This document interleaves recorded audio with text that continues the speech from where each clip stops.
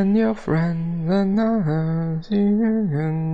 your broke ass gone.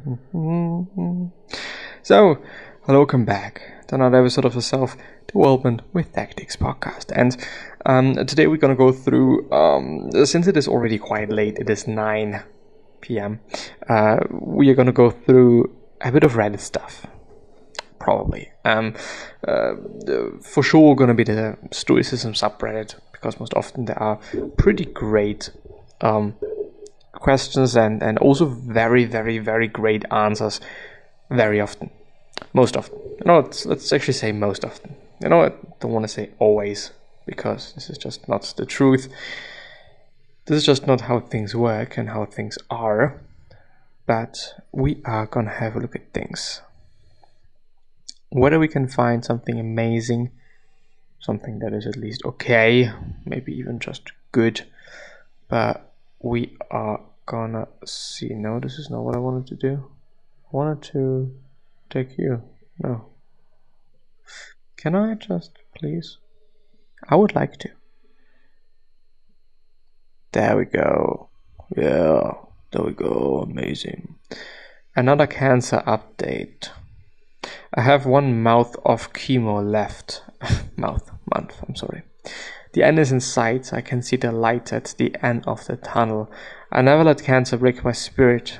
I thank my wonderful mom, who has been my caretaker, my family and my friends who have been amazingly supportive, sending me care packages and messaging me every day. I also thank Stoicism. When shit hits the fan, this philosophy really works.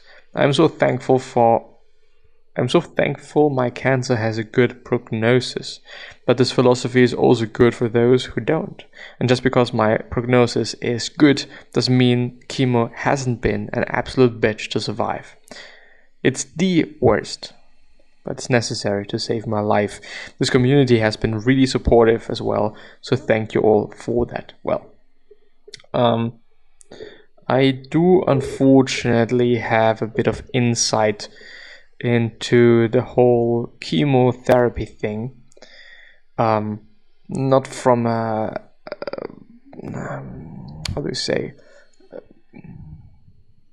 not from a first person perspective. I fortunately have not had cancer.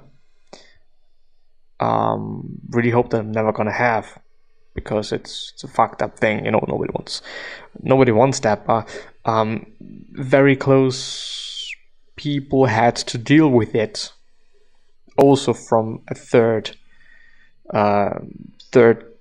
person view kind of thing, and it is horrible. It really is. It breaks spirits. It's cancer and chemotherapy, because it's fucking with you. You're not gonna feel great afterwards. You're always feeling shit. A lot of people really feel ill and like throwing up afterwards, and it is definitely something I do not wish anybody to have. It is fucked up, especially when when it is families, very young families. It's insane then. Thinking about children that are losing their parents very, very early due to that. And you can't do anything about that. You really can't. You can just try as the hopefully leftover parent, make things as good for the child as you can. But it's not easy. It really isn't. Especially not for the child. Of course, when you're growing up with just one parent, one side, whether it is female or male, there is always going to be something that you're not going to get, fortunately.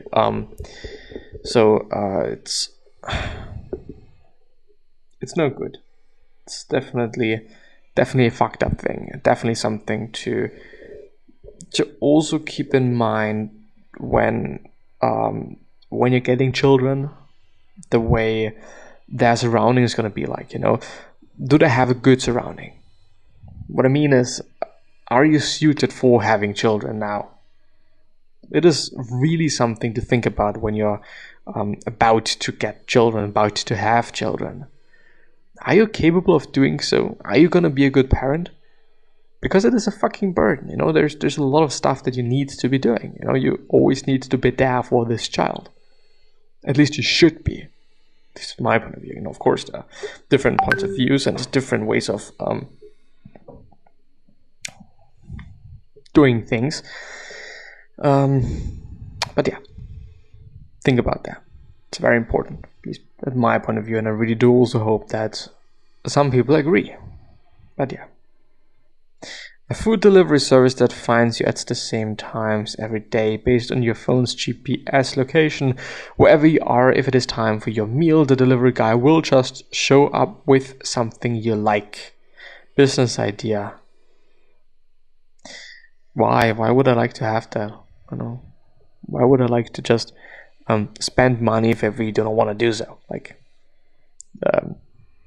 I wouldn't get it, but I also don't spend any money on quite anything, so I may also be just the wrong candidate for something like that, to be honest. Female wants to stop getting in my own way when it comes to crushes. So here's the thing. When I don't like someone much, or when they have made it abundantly clear time and time again that they like me, I'm myself, I'm fun, I'm friendly, I'm chill. But when I like someone and I'm not sure where I stand, disaster. I've had this crush for like 3 months, plenty of signs he may dig me. I get in my hand and get in my own way. I catch him start staring at me for the 10th time in one class. He's only looking to see if I'm looking, and he thinks I'm weirdo, don't smile, look away right away. He asks me if I'm getting coffee after class. He's just curious. He's not asking to get coffee with me. I triple guess his every word and action like some sort of detective. I always been this with crushes. I'm sorry for reading this so shitty. He liked me on Tinder once. He was just, there's a question mark, once. He's just being nice and paying me a compliment. Well, I actually don't have to do it in that way. Is there something more to it? I've been... The thing is, if I have any shot with him, I'm probably jeopardizing it by not being me. I'm awkward and aloof. I don't know what aloof means, but I'm playing hard to get, kind of on purpose, but also accidentally. As a chronic overthinker, this behavior has classically taken over my thoughts for months and deliberated my quality of life. The only way to break the cycle for me was to confront them and just be like, yo, do you like me? And then one or another I could move on. And that is my own experience through, though might be worth a thought if you think it is relevant to you, of course. It may be a situation that we all have encountered at some point of time. Maybe not necessarily the exact same situation, but in the end, boils down, it is about having a crush and not really knowing what to do about it, and also not really knowing where I'm standing, you know, and how I should be acting, what I should be doing, if it even makes sense, you know, is it worth time and effort and the emotions and the disaster and whatnot, because I don't know, as far as at least this may just be the case for me, as fast as you can see something really good in somebody, you can also very easily or just, you know, very fast just see, I don't want to say nothing, and I also don't want to say bad in somebody, but just not what you've seen before, you know, this sparkle, you know, let's call it a sparkle, which is, yeah, it's nothing bad, you know, and of course, well, I don't know, we get interested and we lose interest and so on and so forth, but I don't know, I always believe in the fact that when you're interested in somebody and this other person is also interested in you, then it's amazing, because it may actually just be what you want to have. Sometimes it may just also not be what you want to have, you know. Sometimes we just want to have the chase, somebody chasing after us, and somebody just, you know, doing something, I don't know, If it makes sense, no, fucking, it doesn't. It really does not, but this is just the human mind, I'd say.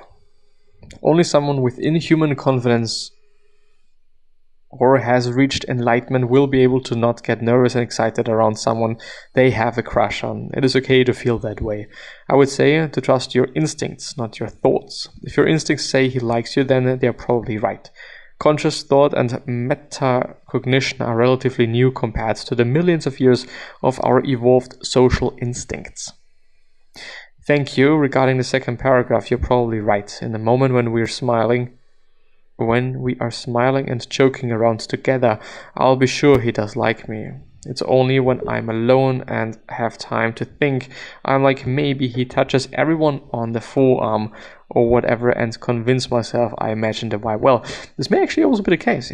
This just may be how this person lives his life. Some people are just, I don't want to say touchy because this is very negatively connotated, but some people are just really fine with touching other people, and they also like to do so because it is a sign of, okay, I just like you, I like talking to you. It is fine that I'm talking to you, and it's also good that you're so close to me right now, which makes people feel good about themselves and about the situation and so on and so forth, I guess, I assume. But yeah, hey, first of all, the fear comes from stakes, like there's something to lose, and there kind of is at the moment, but when it comes to life in its entireness, there simply isn't. Second, figure out what is the belief standing on the way of you seeing yourself as a crushable, lovable, magnetic person. Let yourself be nervous.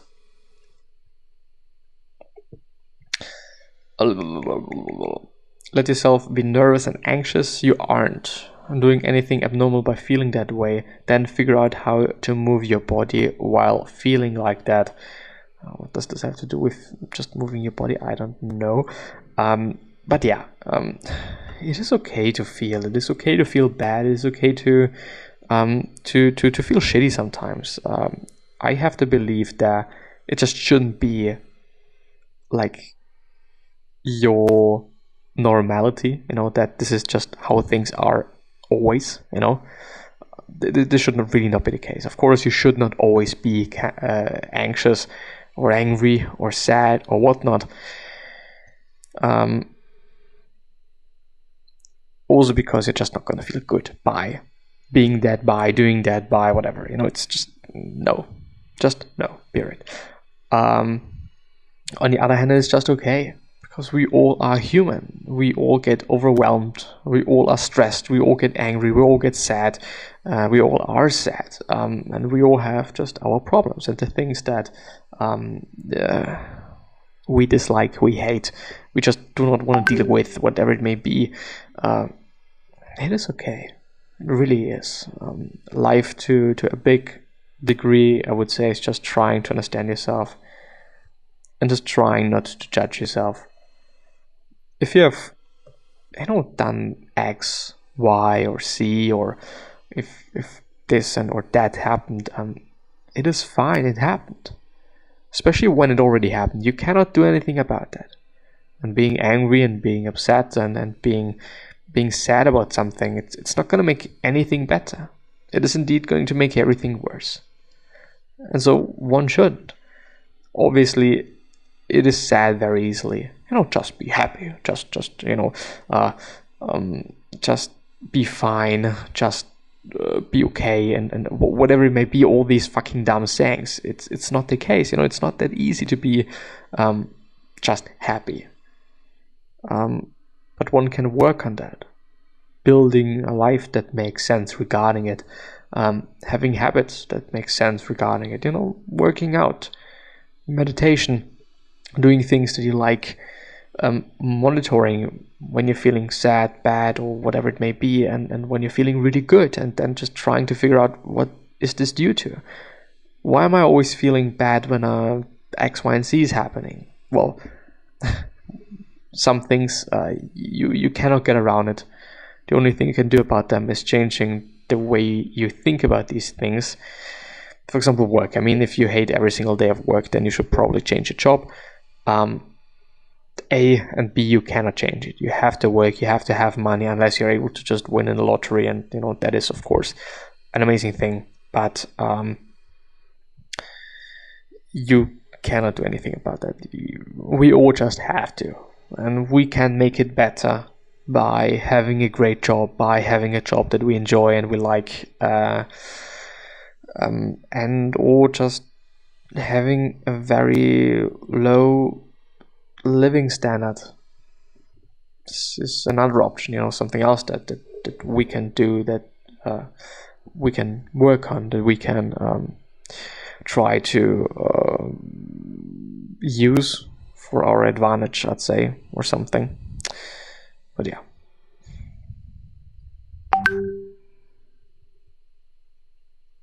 I say don't play hard to get. What is the purpose? Worst things you can do is not be yourself.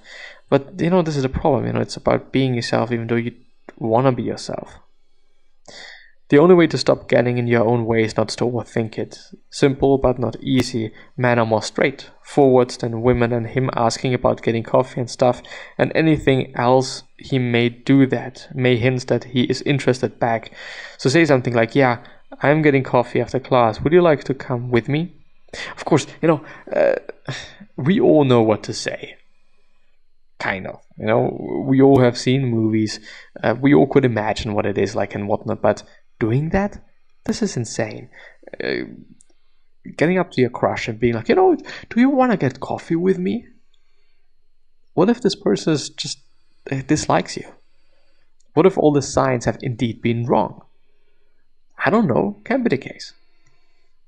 We all have experience like this.